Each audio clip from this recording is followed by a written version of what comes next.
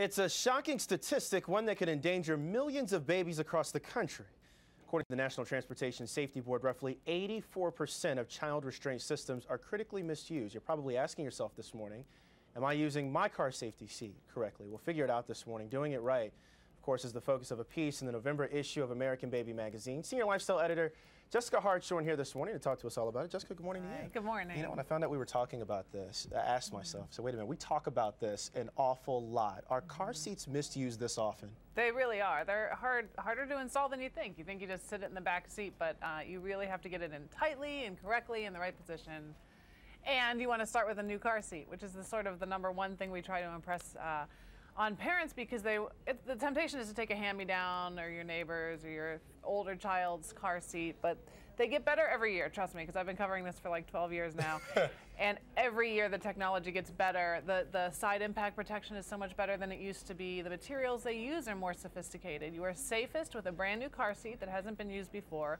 Also because they're made of like plastic and a safety foam that degrades over time. They actually have like an expiration between 6 to 9 years, and then they're considered expired. There's also older car seats have been through some recalls.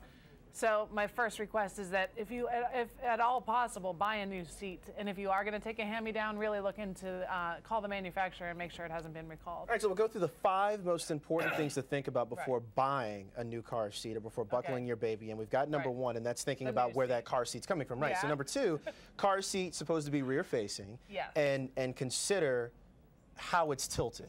Right. It needs to be at about a 45-degree angle. If your child's sitting straight up, their head flops down, you know, and it can actually be a suffocation risk. You need them tilted back a little. And the newest car seats will have a guide on there that will tell you that it's tilted in sort of a green zone that is correct. It's getting a little nippy outside. You think about before you going out and putting the baby in the car, you dress them up into a little Eskimo, buckle them in the back seat, right? And then the car seat's not working. Exactly. Right? That's not the best idea. Right. You don't put them in the snowsuit and then loosen the harness.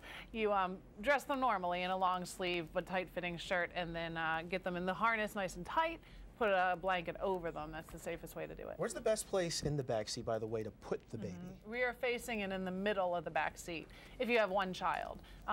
Again, because of the side impact thing, they're safest in the middle, but if you have more than one child, you know, on the side is okay too. And if you just want to make sure that you did everything right, because we're talking about it on TV this morning, of course there are some folks that have some questions, you can get answers. Yes, the fire stations, police stations, a lot of places have certified safety inspectors, and it's free to get a car seat check. You can look at a website called seatcheck.org, and you put in your zip code and it'll tell you where to go. It's really great to do while you're pregnant, actually, and have them make sure it's nice and secure before you even drive that baby home from the hospital.